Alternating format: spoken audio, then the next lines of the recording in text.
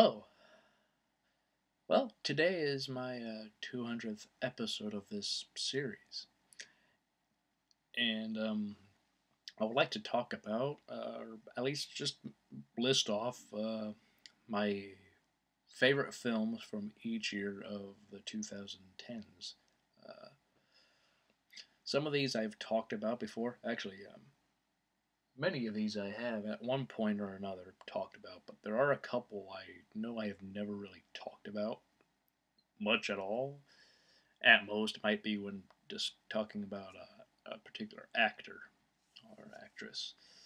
Um, that aside, some of these I have never talked about, and I might actually talk about at some point.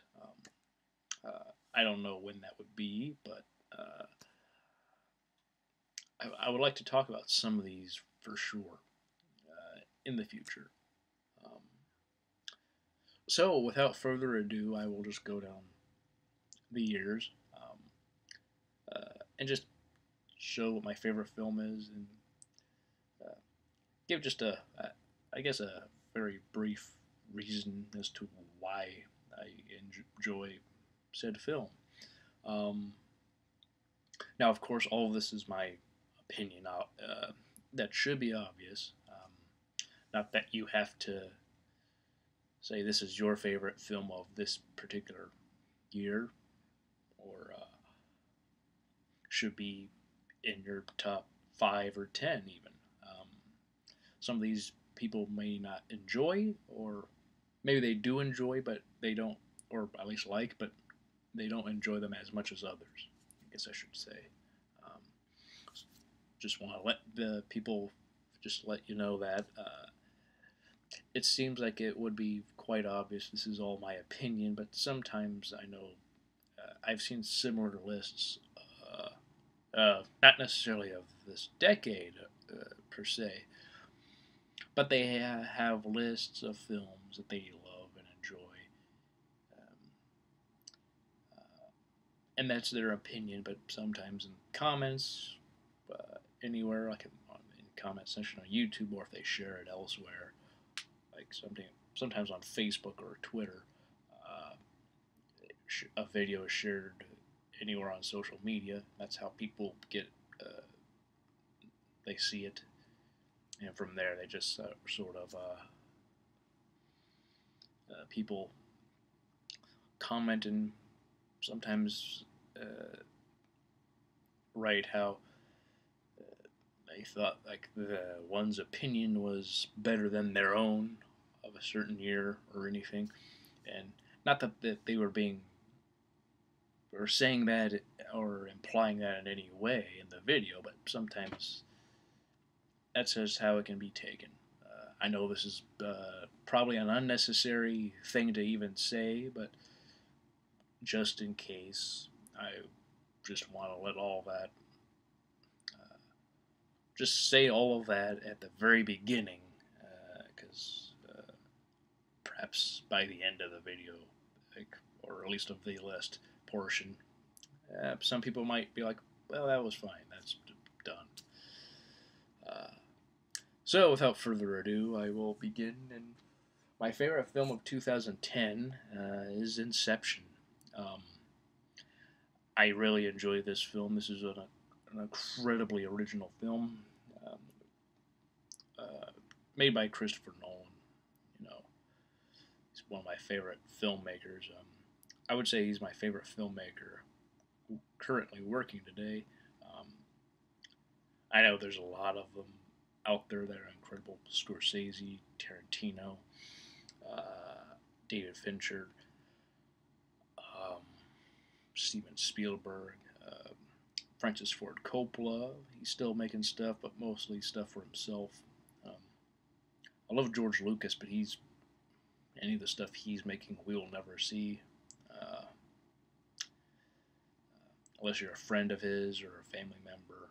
Um, but Christopher Nolan, with this film, he, at this point, Batman Begins, Dark Knight, also The Prestige, and Memento, um, also following, and Insomnia are also incredible. Prestige also is a film that doesn't get as. There's some of those are some of his films that don't get as much attention compared to his others, like his Batman films.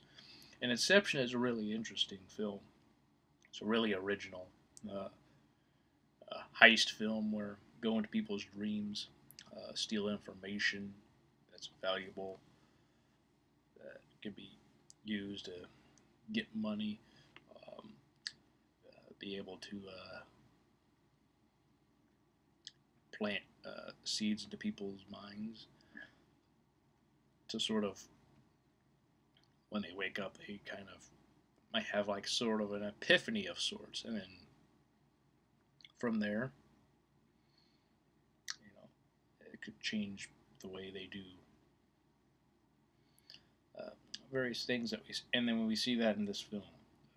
So if you have never seen this film, I know I'm being a bit vague, but regarding that, though this is a film that I'm sure many people have seen, but on the off chance people haven't, I don't want to really spoil it. So, Inception, it's my favorite of 2010. Fantastic film. Uh, I also enjoy The Fighter with Christian Bale and Mark Wahlberg and Amy Adams. That's also another film which I have up here. I might talk about that one day. Um, but I love Inception the best of 2010. I think that's just definitely a favorite of mine. And in 2011, my favorite film is Tinker Tailor Soldier Spy. Now I've heard people who have seen the British miniseries with Alec Guinness say this they don't enjoy this compared to that one. Uh, though people say, oh, the acting is phenomenal in this film, just as it was in the British. Um, I did see the British around the time this came out, because I believe they replayed it. Um, and I have talked about this at certain points before, but I don't believe I've really dedicated a whole video to it. I've never really made uh, just one solely on this film. It's a slow film. It's a slow sort of burn in that many things happen, but gradually sort of builds up into like who's this spy? Uh, Spy in the British intelligence, and Gary Oldman truly sells the film. He is the lead. He commands the screen every time he's there. Um, also have Colin Firth, Tom Hardy, John Hurt, Toby Jones, Mark Strong, Benedict Cumberbatch. Incredible cast all around. As it says, nominated for 3 Academy Awards. Didn't win any. Um, I'm sure at this point Gary Oldman is my favorite actor of all time, and I would have loved if he received an Academy Award for this film. He was, I believe, he was really deserving of it. But he eventually got one. You know, might touch on that in a bit.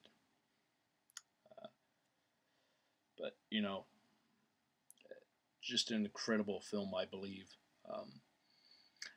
I enjoyed the miniseries when I saw it. I thought it was good. But I don't know. I just enjoy this film. Uh, I have the book also. Might have to or I might have to buy the DVD of the miniseries because I saw Tinker Tailor Soldier Spy, the miniseries on TV about the time this came out. So, yeah. And Alec Guinness is incredible, but so is Gary Oldman. A biased part of me would say he's better, but then again, he's my favorite actor. But I do love Alec Guinness, so in terms of comparing, uh, I don't know if I want to do that at this moment. Also, I'd have to reread the book. This is like a 2-hour film, 2 hours and 8 minutes. It says, So in a way, it'd be a bit shorter and things would be left out of the book. Though the book isn't particularly overtly thick, uh, but it's a decent sized book. But anyway, I enjoy this film. I know some people, it's not their cup of tea. That's all right. Um, but I just enjoy it. I've always, I just sort of fell in love with this movie ever since I saw it. Um, yeah, it's just one of those movies you just enjoy, or sometimes you enjoy. Um, so I think, in a way, words can't do justice to this film. I would say that for many, if not all of these films, honestly. Sometimes all that has been said, you can't add more to it. Though, granted, I think with this, the film, I think, speaks for itself in a lot of ways. So that was 2011. In 2012, my favorite film is The Dark Knight Rises. I've made various videos on this, saying why I love this film. I even went through it. I made a video how uh, discussing some of the big plot holes people often cite this film having, and going in depth as to why many of them are not plot holes, but and they're able to be explained um, quite easily, mainly through the other installments in this trilogy. Um, really, this film doesn't have any plot holes, honestly. If there is a plot hole, it's so small that on the fly I can't think of. There could be a plot hole in the other two installments of this trilogy, um, really. But yeah, I just love this film. I think it's an incredible movie. Christopher Nolan closed out the trilogy incredibly well. Um, I remember going to the theater with friends, deciding what happens happens. I'm not gonna have a forethought uh, going in of how I would like the film to end, because you know that could be bad, because I'm thinking, he could live, Bruce Wayne could live, or he could die, and I just didn't want to, you know I didn't want to have a sort of thought of either scenario, preferring one over the other, because if it doesn't end how I think or how I would like it to end, I could be very disappointed. Even if the overall film I thought was incredible and great, the ending could be a disappointment, especially since this is the end of a trilogy. If the ending is a disappointment, in a way, that can affect the overall experience when you look back at it. You know, up until the very end, it's incredible, but then at the end, it's just, yeah, it kind of stinks. I don't believe that occurred uh, for me, because I loved it after I saw it, and I've continued to love it even more with each viewing. Um, I know this isn't always the favorite of the trilogy. That is completely fine. Um, you know, there was a 4-year wait, uh, and yeah, The Dark Knight was a huge film. Following up The Dark Knight was no easy task.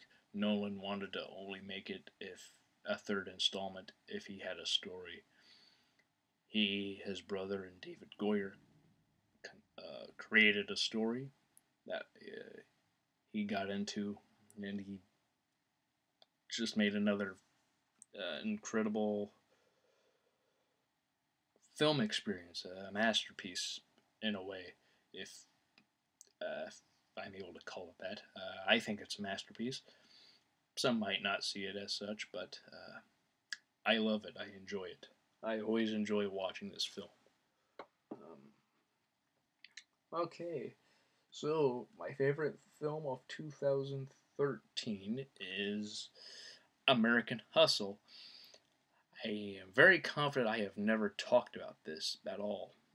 At most, I might have mentioned it a time or two when talking about like some of the actors and actresses in this film, like Christian Bale. This is a very funny film. Uh, I just enjoy it. The whole ab scam uh, thing and how they're able to make a fictional film inspired by this true event, as well as pulling inspiration from real people into this. It's just a hilarious film. Christian Bale and Amy Adams being con artists and getting wrapped up with the FBI and having to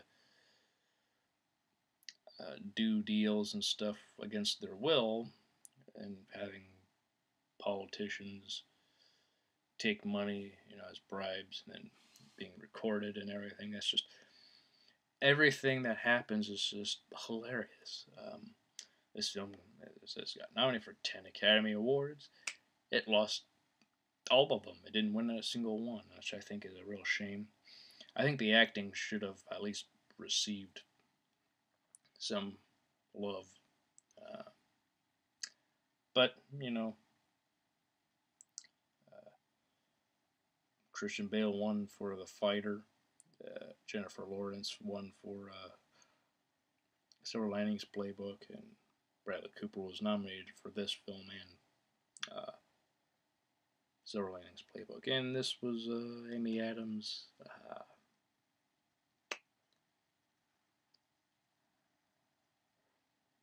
fourth, fifth nomination. Yeah, this was her fifth nomination. First for Best Actress. Was nominated for Supporting Actress for Junebug, Doubt, The Fighter, and The Master. She's never won an Oscar. Neither has Bradley Cooper. He's been nominated for like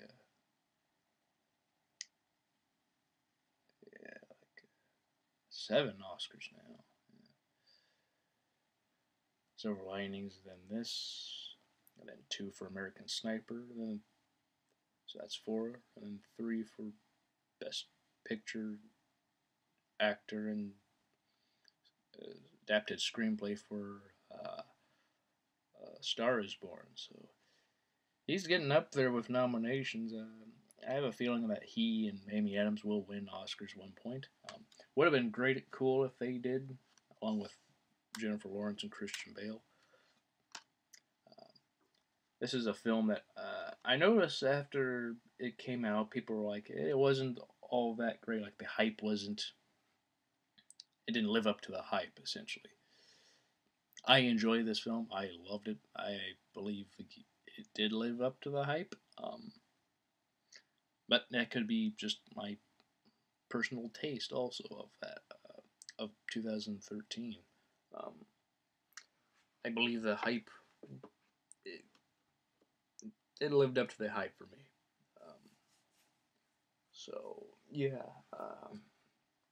2014, Interstellar. Matthew McConaughey with a group of other astronauts, including Anne Hathaway, go to try and save their planet, find a new planet to colonize, and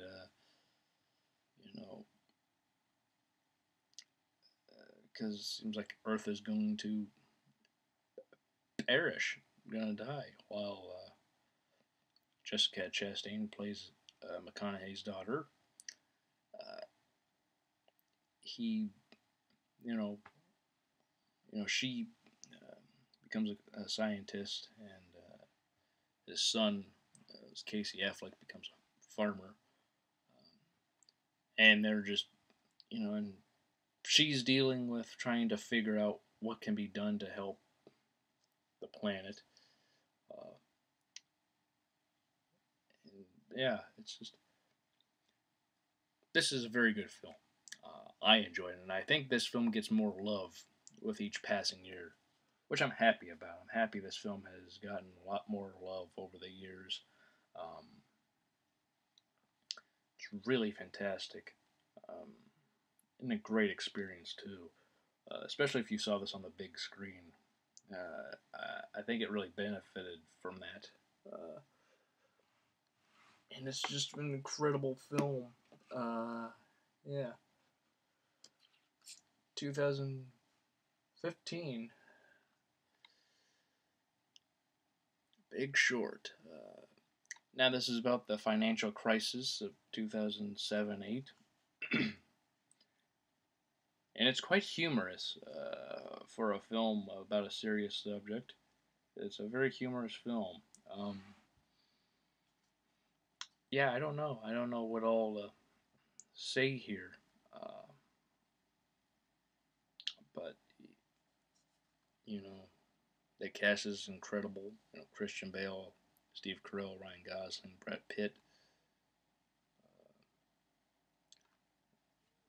I don't know. They all play their parts right, and it's just an interesting story of how all these people in very specific areas, uh, they see this is going to happen, or they find out about it, and how they prepare for it, and how many people are not prepared, and they just sort of like,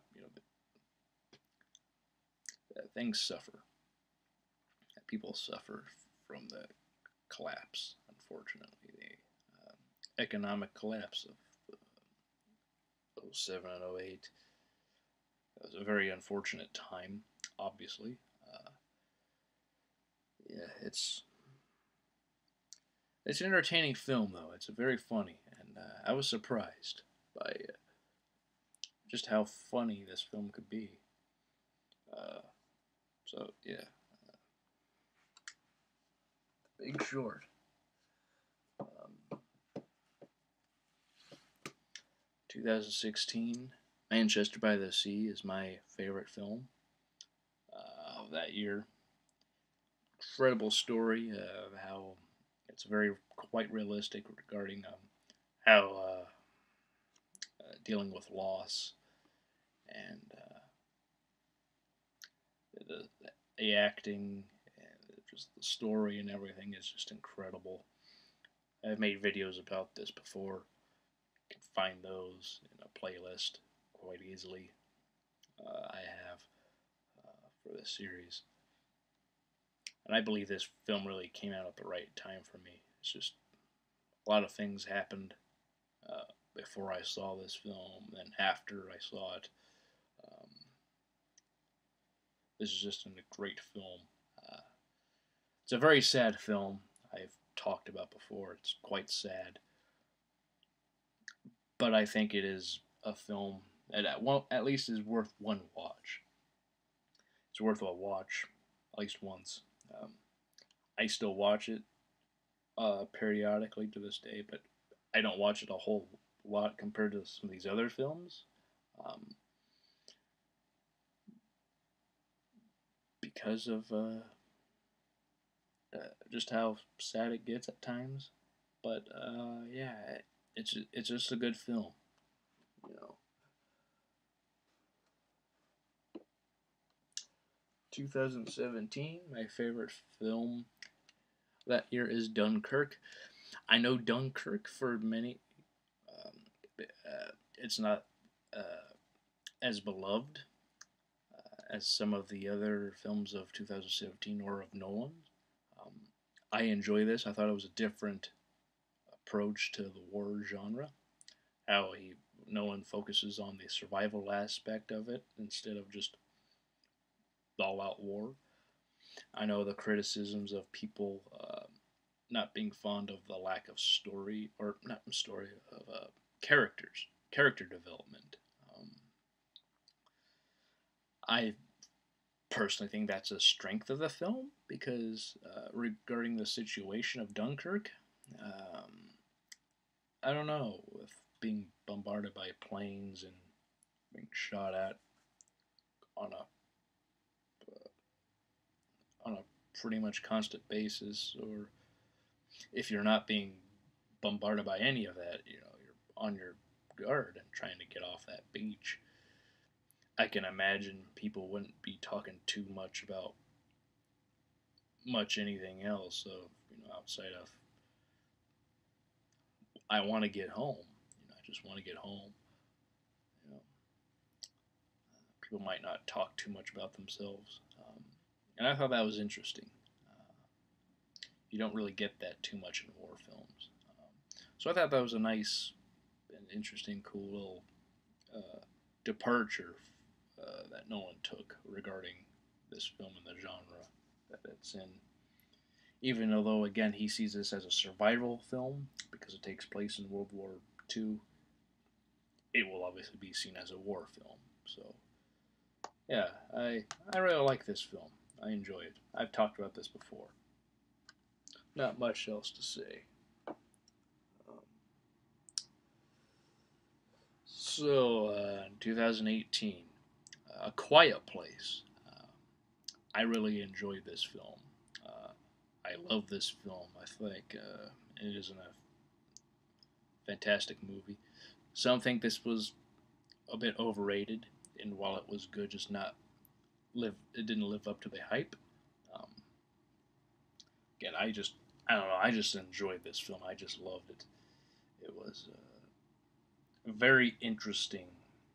Uh, just a very interesting, uh, story. Living in a world where these monsters kill, and if they hear anything particularly loud,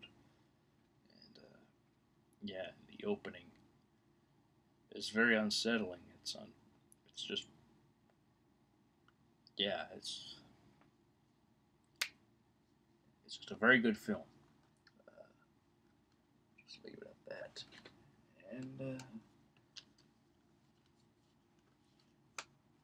And my favorite film of 2019, last year, The Lighthouse. I talked about this before, right after I saw the film, and all of the sentiments I've said in that video, I still think, and I love this even more. The Oscars essentially shut this film out entirely. Didn't get nominated for Best Picture, Director, Screenplay, Actor, Supporting Actor. Got nominated for Cinematography, which is good. Um, but yeah, it's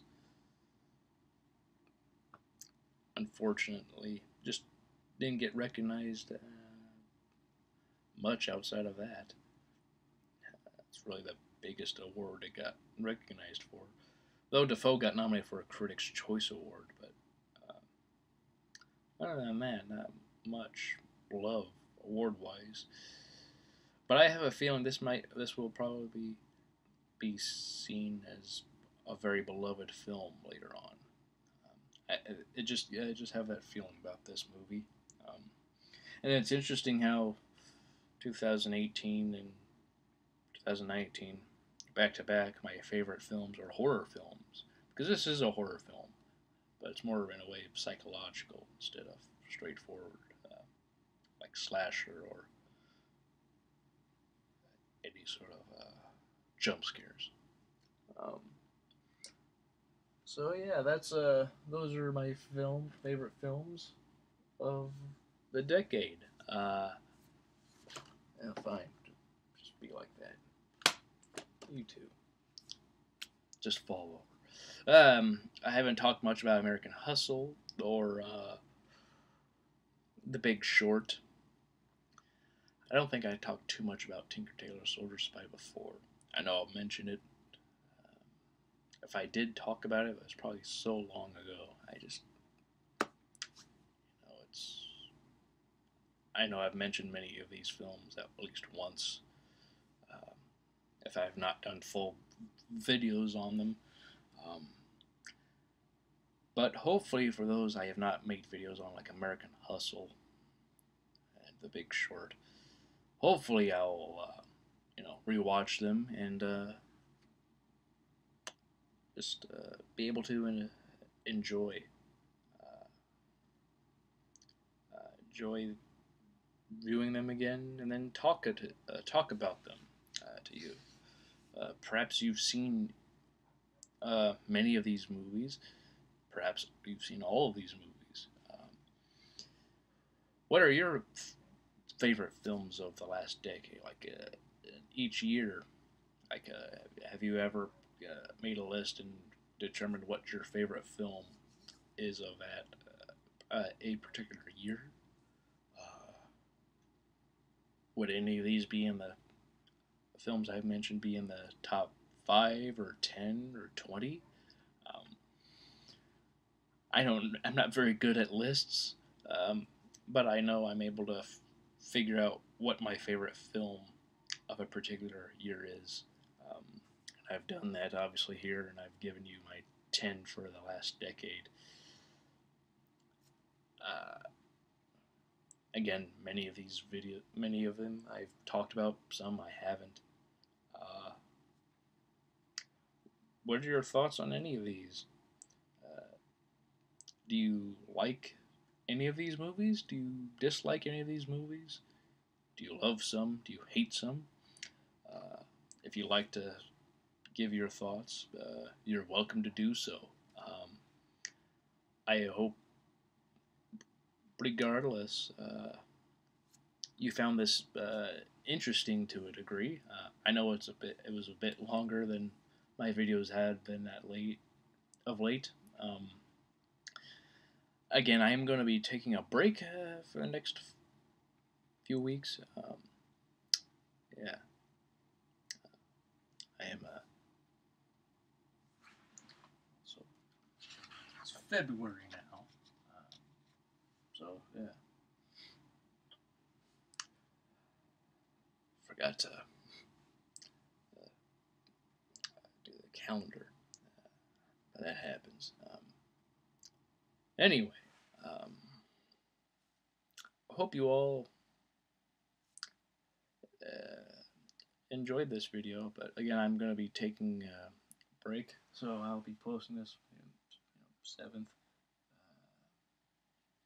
Probably take maybe like a 2 week break or so. Be back the 28th. It's a leap year, so yeah, I'll be back before the leap year, um, and I'm gonna be talking about. I'm come back with talking about films that I have been wanting to talk about for a long time.